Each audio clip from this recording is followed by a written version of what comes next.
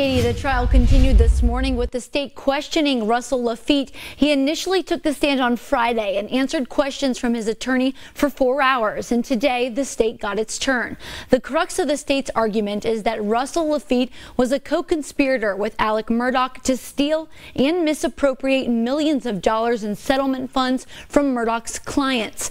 A key point today, the state saying Laffitte took $450,000 in fees from serving as a PR or conservator for Murdaugh's clients after they won big settlements.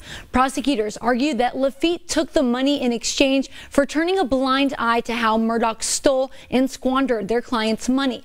Laffitte even admitted that he intentionally hid that income to avoid paying taxes on it until 2021, when he started getting questioned by law enforcement.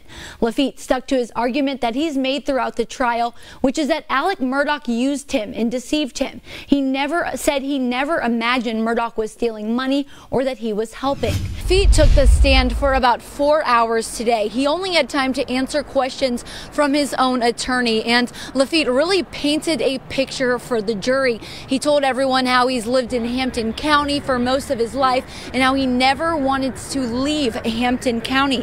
Laffitte was fired from Palmetto State Bank last January after months of investigation into a multi-million-dollar fraud conspiracy with disgraced and disbarred former attorney Alex Murdaugh. The result was Murdaugh being able to pass millions of dollars in stolen money through Palmetto State Bank. Today in court, Laffitte acknowledged his part in that, saying he trusted Murdaugh, so he signed whatever the jailed former lawyer asked him to sign.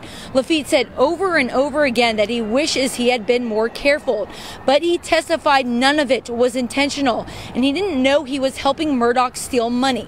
The bottom line from Laffitte, he says Murdaugh set him up. Once he found out, Laffitte said he was disgusted and that he was furious. He also tried to show himself in a positive light from helping law enforcement in their investigation and paying back clients for money that he lost. Whether you have plans to spend a few hours taking advantage of Black Friday sales or taking time off to visit those loved ones for the holidays, you don't want thieves taking advantage of you. You don't need to set up traps like Kevin from Home Alone, but Myrtle Beach police say that there are some important do's and don'ts to keep out unwanted visitors.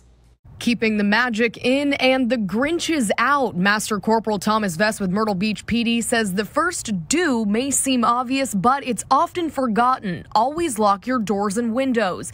Thieves look for and enter through ones that are left unlocked. Make sure your home alarm system or Ring camera is set, and leave on a few lights or the TV so it appears to look like someone is home. Do not leave your spare keys outside of your home, and while everyone loves a tree with presents in the window, avoid making your valuables visible. Post about your trip when you get back and try to conceal those boxes a little bit. Break them down, put them in a recycling bin, or take them straight to one of the recycling centers we have here. Before stockings are stuffed and gifts are wrapped, you can also be a victim while Black Friday shopping. Next to being aware of your surroundings, shopping with a friend, buying your least expensive items first, and locking everything in your trunk. Plan your trip.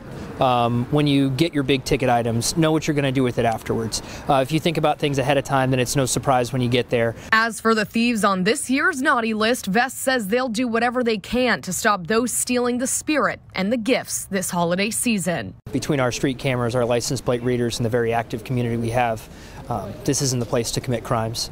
If you do, we'll hold you accountable for your actions.